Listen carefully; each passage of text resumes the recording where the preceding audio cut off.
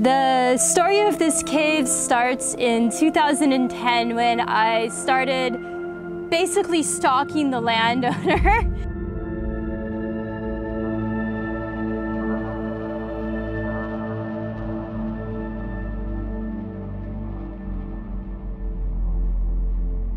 The funny thing is the landowner knew he had this place for a long time and he didn't want any divers in it because he was absolutely convinced it was special.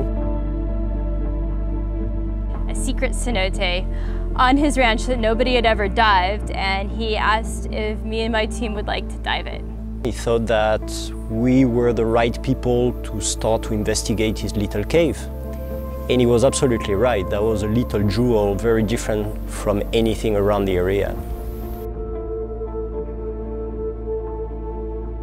The first dive into the cenote, I was astounded by the formations and the decorations. It's just fields and fields of the most delicate stalactites and stalagmites. It looks like a forest or a jungle of formations, and it's technically really difficult.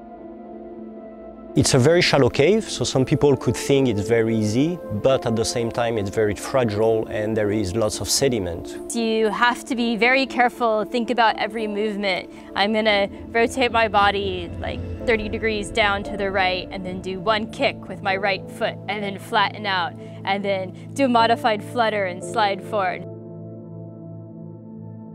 The first thing I'm thinking about is to slow down my breathing, to stretch my legs and to go as slow as I can to avoid damaging anything, but at the same time to make enjoying it as long as possible. When Vince and I were invited to document this cave by the new landowner, our first concern really was conservation. How do we film this place without absolutely trashing it? The formations there are very delicate. Sometimes just the water flow is enough to damage them. So a challenge in filming with this video was to try to show that, to back off into these really delicate formations without destroying them and get these really wide shots of Vince sort of dancing through the formations.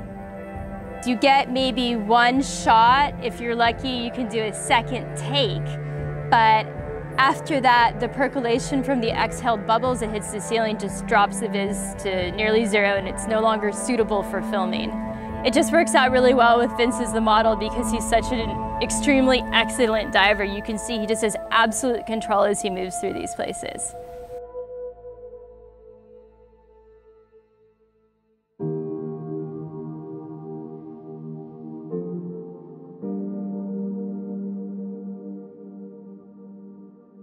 The main colors of this place are some kind of grays and black, and the most characteristic is big contrast between really often the core of the formations, which are black or gray, and the edges that are really white or yellow.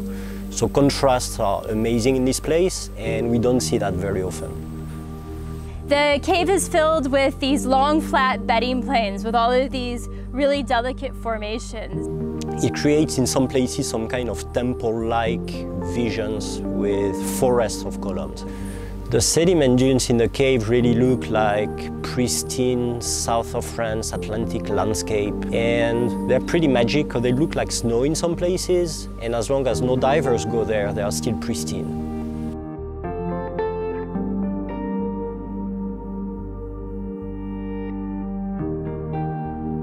I believe this cave should not be open to the public because even with very refined techniques, there is always some damage. Every time I go there, I notice that I create some kind of damage. As we breathe out, our bubbles might knock off a really delicate soda straw decoration. Or as we move through a tunnel, the movement of our bodies would just stir up some silt and change the silt dune configurations. So I would like to limit even my own visits and dives there. Probably even Vince and I need to limit our diving here to very special occasions. Because it's so beautiful and fragile that the impact into it would be heartbreaking.